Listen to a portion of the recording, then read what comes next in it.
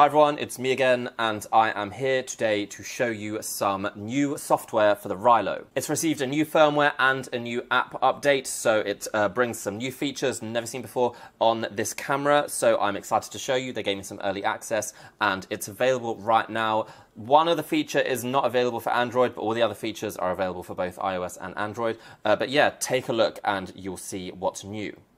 The first new upgrade I have to show you for the Rylo is the 180-degree mode, which Rylo have added to the new firmware. Now basically it allows you to film 180 degrees as opposed to full 360. This means that you get to kind of film it like a normal camera with a slightly wider angle lens. Now they say that the video quality is slightly higher when you film a 180, which I can kind of see. It's slightly more detailed, but the difference isn't as noticeable. As you can see, I'm just walking along with my camera, handheld, shooting in 180, and you know, it works quite well. Just like a normal camera, slightly better than a phone camera. The stabilization doesn't work as well, as you can see here, but otherwise the 180 mode, you know, if you can use it, you can use it. If you're not, then you're not. But it's handy to have it. It's definitely a welcome new feature, and I might be using it every now and then.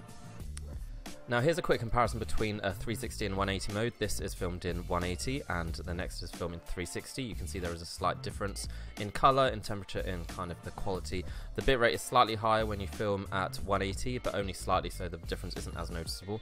So yeah, you can just see the differences here. It's just essentially two videos, one filmed in 180, one filmed in 360. Now be careful with what lens you film with when you film in 180, otherwise you may end up doing this. Make sure the lens that you use is pointing outwards, and that's the one opposite the screen, so that's the one you should use.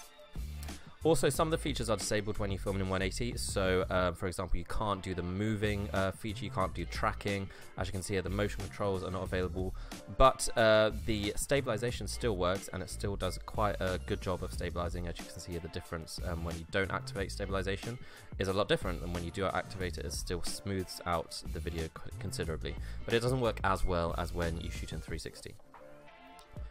Now the next mode I have is the blur feature for when you do kind of fast motion video like this. So it adds a blur, and it's kind of a cool effect. I mean, it works a lot better when you use the fastest kind of fast motion, which is times 16, I believe. So you can kind of see it here.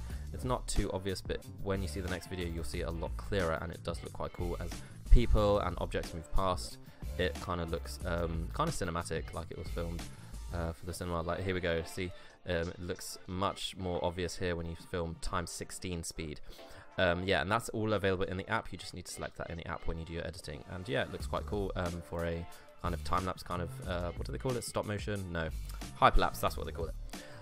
Right, the next feature is the ability to have a timer for your photos, which was something that was missing from the original, which was kind of stupid, but yeah, now they have that. Also, the next feature, probably the most important, is the fact that you can wirelessly control your camera now, but only if you have an iPhone, unfortunately.